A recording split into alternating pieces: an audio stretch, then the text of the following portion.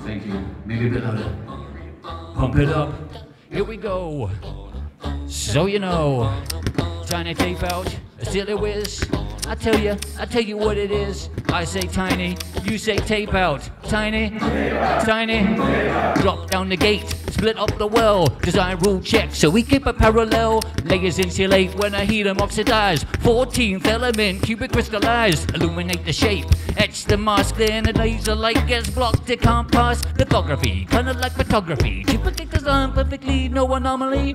Diffusion, doping, PN junction. Holes are ready, so electrons jump in. Nanoscopic switch, gigahertz yield. Comes to life with electric field. Distribute resist when the wafers are spun. Implant ions with accelerator gun. Rinse and repeat in the fab till it's done. 50 layers deep, build one by one. It's silly whiz.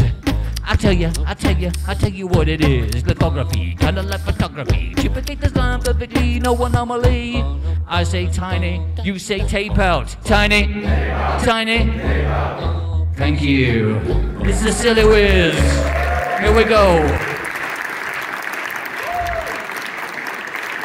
That was how I ended my lightning talk at Hackaday Berlin, one of my favourite events of the year. Unfortunately, the rest of the talk wasn't recorded, so here it is again. Enjoy.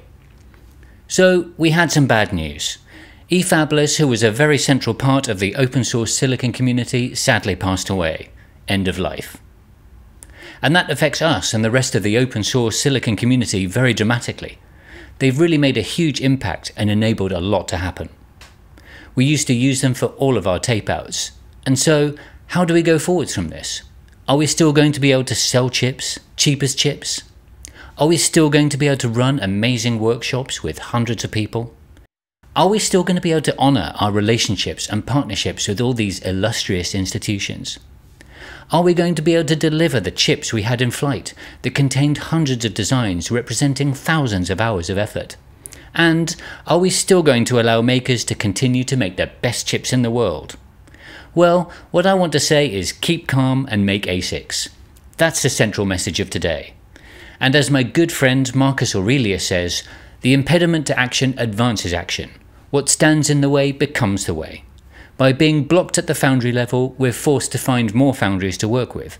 And once we have more foundries on board, we're going to be able to offer an even better product. So I think this is an opportunity to actually advance the game. There's so much momentum and energy in the open source semiconductor community, we can take it even further. I'm very happy to say that we've already got a new foundry partner, IHP Microelectronics. Thanks very much to ETH Zurich, CCAM, EPFL and Swiss Chips for making that happen. We've got 3 tapeouts already scheduled for this year, and just recently we got our first test chips back, and not only do they look beautiful, they work. So we're going to continue to do the impossible. When I talk to people in Silicon Valley, they often don't believe what we can do. We say, we can do large-scale trainings, we can do 100 people tape out in an afternoon. And they're like, no, you can't even install the tools in an afternoon. And we're like, we don't even bother installing the tools, we run them in the cloud. Another example is that our team was able to port hundreds of digital designs on Tiny Tapeout 9 and 10 to a different PDK in just a few days, unheard of in the industry. We will continue to build on our progress so far, supporting microelectronics education and workforce development. And I want to end on some exciting news. We're soon going to take part in a different kind of shuttle. We're going to be sending our ASICs into space, SpaceX. If you put your design on a Tiny Tapeout ASIC, you'll soon have the opportunity to test it in space. So what's the call to action?